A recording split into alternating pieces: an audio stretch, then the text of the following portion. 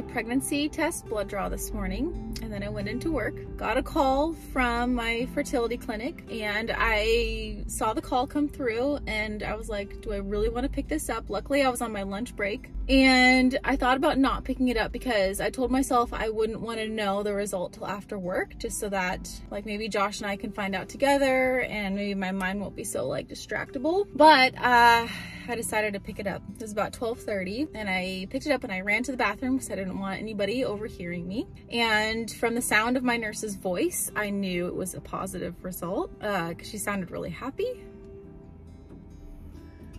She said, Brittany, you are really pregnant. I was like, what? What? It worked? She's like, yep. And I was like, no. She's like, yeah, your HCG level is 244. Apparently the sign of you're pregnant is 25 and mine's 244. So her words were, you were very pregnant. I was stunned. I was like, I mean, this whole time I've been preparing my mind and my heart for a negative test. I honestly, I don't believe it. I looked on my portal because I was like, well, maybe she got me mixed up with somebody else. Sure enough, the lab result on my patient portal is 244, the HCG level. So at this point, I'm just like, I'm in shock. I'm just don't know what to think. It's about 5:40 right now, and Josh has been dying to know. He's been texting me all afternoon. I told him I will tell you in person, so he doesn't know yet. I just this might actually have worked. Oh no. Okay. So I need to figure out a way to tell him. I want to film it because he probably has a sneaking suspicion I'm positive because I haven't said anything to him yet. I'm gonna write it on something. Okay, I'm just gonna write that I'm pregnant on this mask because I don't have a piece of paper. I'll just use my phone again. You're on my phone right now. Hand him the mask that says I'm pregnant and just keep documenting this journey. Oh my God.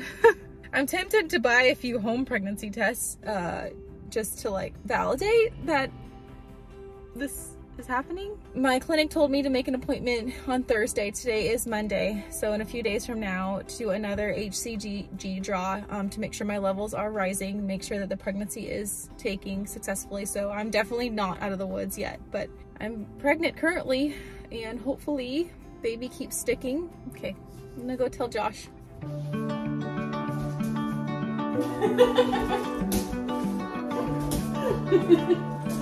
Okay.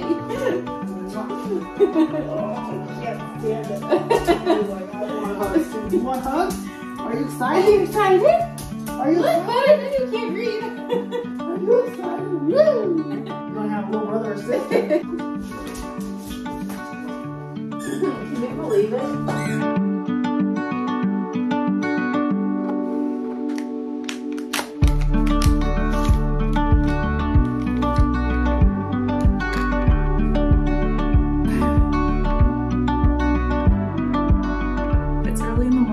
You might hear Josh talking in the background. He's on a work call, but I'm still having a hard time believing that I'm actually pregnant. And I had a second HCG draw, so second pregnancy test, lab draw, and it confirmed still pregnant. And that was last week. And now it's a week later, and I just was like, you know what, let me just take a pregnancy test because I'm just having a really hard time like wrapping my mind around that this actually is happening. And I found a pregnancy test left over from, believe it or not, when I was on Accutane about 1.5 years ago. You have to do pregnancy tests every month when you're on Accutane. And so I found an extra pregnancy test, like a really cheap one from Rite Aid. Oh my God. Literally the moment I peed on it, it was positive. I really didn't have to wait. Maybe I can be a little bit more accepting, happier. That's crazy. I'm very happy.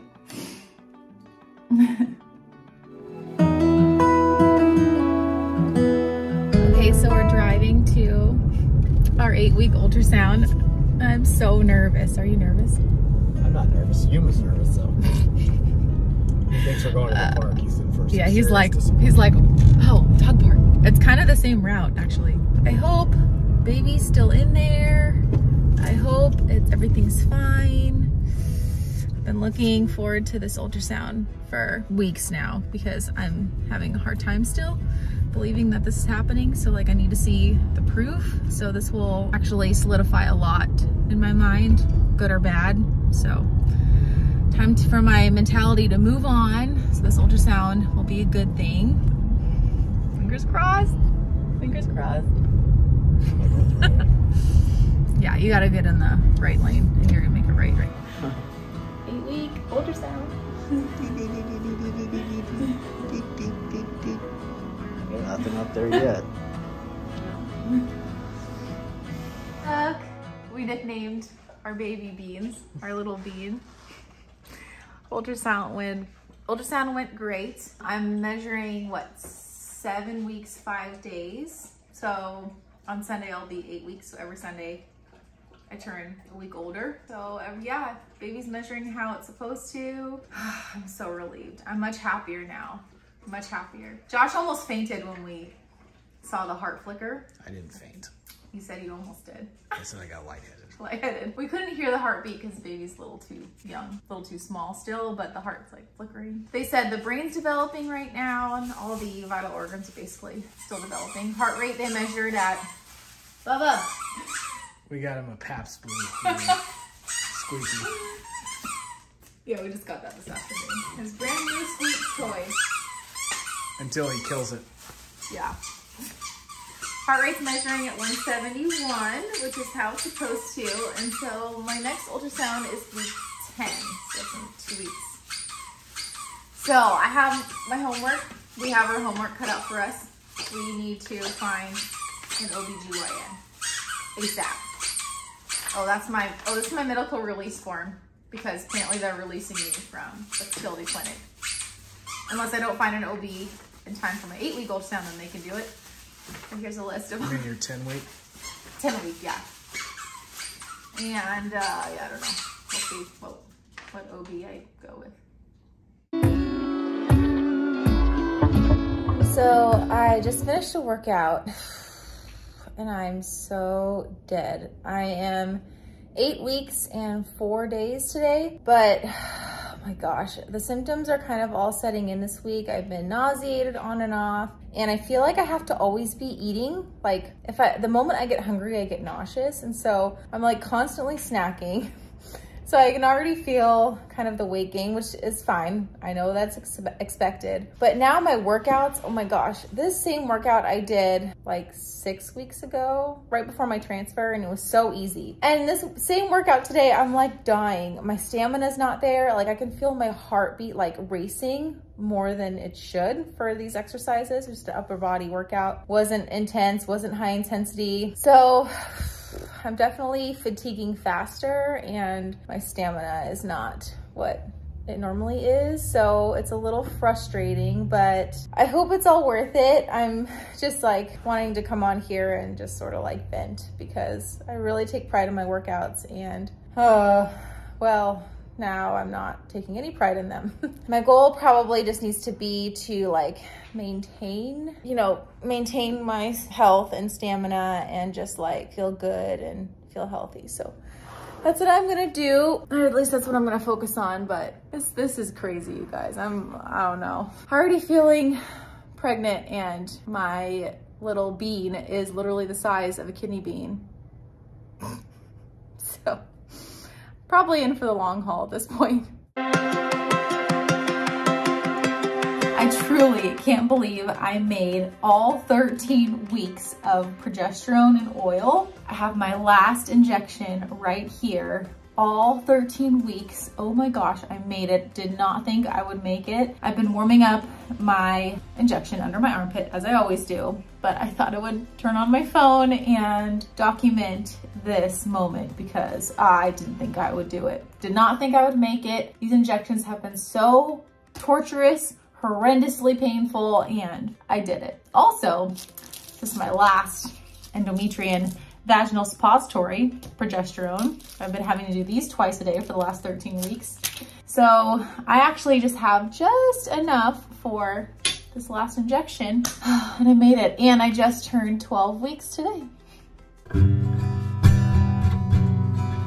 I just wanted to turn on my camera and talk on here, I guess just to document how I'm feeling. Yeah, I'm very nasally because I have COVID. I'm into day 4 of having COVID, and today just happens to be my 14 weeks into pregnancy. So I'm 14 weeks today. And I'm turning on my phone right now because I have been feeling pretty down today. And I think it's because of this whole COVID thing. I've been really paranoid about all the meds I've been having to take and baby. I'm not really concerned about baby and COVID, but all these meds. So I've been having to pop Tylenol like every few hours, which I know Tylenol is safe for pregnancy. And then I've had to take Robitussin for coughing, and then some Afrin for decongestant. But then, I don't know, Josh just texted me and said Sudafed's safe for pregnancy. So I think I'm just paranoid that I'm taking too much meds, but like I really need them because this COVID business sucks. And really it's the Tylenol and these meds that are like kind of getting me through this. But also because I'm 14 weeks today, it's kind of like a bigger milestone. And I thought I would be like showing by now, and I would be at least like when I laid on the ground earlier today with my head up and feeling my stomach, I thought that maybe I would feel a bump there, and I just don't feel anything. I don't feel a bump. I don't feel the baby move. I don't feel anything. And I don't even know how I feel because all these COVID symptoms are like masking like nausea or like I'm so tired, but I think it's COVID. So honestly, I don't know. I don't feel anything. So I got really discouraged earlier, and my arm's hurting. And my mom ended up calling me because I texted my family just to pray for me because mentally I'm struggling believing this pregnancy still, and now I'm worried about COVID and taking all these meds. So I was crying earlier and just being really down. It's crazy how this journey of being pregnant has messed with me mentally. I knew that I wouldn't believe it for a long time, but I didn't know how mentally challenging this was going to be. All of the doubts that are running through my mind, like hopefully baby's still there, hopefully he or she is okay. I have my next ultrasound on September 22nd, which is actually less than a week. So this is Sunday today. So this coming Thursday, I have my next ultrasound. I'll be almost 15 weeks. So I really need that next ultrasound to confirm that baby's still there, he or she's good, baby's fine. I was planning on announcing officially after that.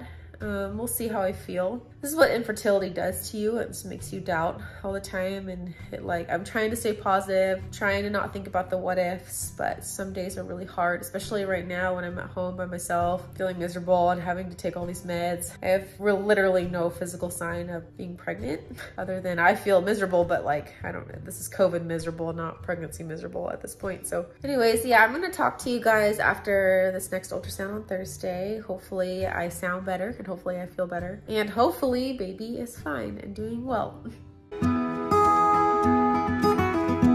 just finished our announcement photos. It's a little difficult because we didn't have anybody taking our pictures for us. So we bought this tripod that my phone is sitting on right now. It worked out pretty well, but we have this like clicker button, and anyways, so it ended up being fine, right? Mm-hmm. Yeah, so today's Friday. Tomorrow I'm going to officially announce by the time you're watching this video. Of course you'll know. Yeah, and I sound a lot better than a few days ago when you last saw me. Full-blown COVID mode. But my 14.5-week ultrasound was yesterday and everything went well. I was very disappointed because my doctor didn't feel the need to take ultrasound pictures, and I really wanted those. But he did take just like a Doppler of my belly, and baby's heart rate is very strong, and he listened for quite a while. So that was reassuring. He said that I'm progressing along as I should, although I think I am starting to show a little bit. I think I have a little bit of a bump. Josh says I do. I just think, at this point, I think it's bloat because like my diet's all over the place. I'm still nauseous, and whatever sounds good I eat, which is basically like pancakes and waffles diet. Like all carbs are on the table. All vegetables are off the table. Vegetables I can't stand. I maybe can stand like some peas and carrots, like very easy vegetables to eat. But other than that, I've been kind of living off fruit from my fiber. And so yeah, I'll do like a separate video, I think, on my first trimester diet, because let me tell you, it's been very interesting. I asked her what she wanted for dinner last night, and she said ice cream. I did say ice cream. And the other day, when we went to a Mexican food restaurant, she ordered a burrito and horchata. I know, I never order a burrito in the past because the tortilla is like so many carbs and I don't feel that great on a high carb diet. But now, right now, I feel great on a high carb diet and I just need more protein in my life and more fiber. But you guys, like, most foods don't sound good. Like, all the sugary foods sound good, candy sounds good, chocolate is so it's kind of weird. Coffee still doesn't appeal to me. Yeah, so I'll do a whole separate video on what my diet's been like since getting pregnant, because it has been quite interesting, let me tell you. And yeah, I'll just do like a full video, a catch-up video on like how I've been feeling and just, I don't know, any questions you guys have. Yeah, thank you for watching. Thank you for coming on this journey with me. For those of you watching this video, this pregnancy announcement video, and you are in a similar situation, but you're not pregnant yet, hang in there, keep trying. It's really difficult journey. I just still can't believe that I'm pregnant. I'm probably gonna do like a whole separate thing on why I don't know the gender yet. I don't want to know yet. My heart's not ready. But also, like, I'll do a separate video too on like the mental health aspect of getting pregnant from IVF. And you know, I've been on this infertility journey for over 10 years and so it's a long time, and then IVF's been a year, and I'm still mentally going through a lot. And so announcing my pregnancy is actually very difficult, and I'm nervous, and I know you guys have my back and you're super supportive and super loving. I so appreciate everything that you guys have said to me, all your encouragement, all your love. It just makes a huge difference. And I want to keep sharing. I want to keep sharing my journey. Yeah, so for those of you still on the road to try to get pregnant, stay on this road. You got this. I've been there so many times when you see people announce pregnancy and you're like, well, there's no hope for me. Like, here's another person pregnant again, another person pregnant. Oh, all my friends have kids and I'm just hopeless over here. So I've been there so many times. That's why I can't believe that I'm announcing my pregnancy. It's just, I don't know. I still can't fathom it. I can't wrap my mind around it yet. I don't know that I will fully believe it until I'm actually holding the baby. But yeah, so I will keep you guys updated as to now my pregnancy journey and what happens and how I'm feeling and the next steps from here. So thank you so much for watching. Like this video if you liked it. And you want to say anything, Josh? He's been through this with me this whole time, obviously. Yay! Okay, I'll see you guys in the next video. And remember to always remember to be kind to yourself.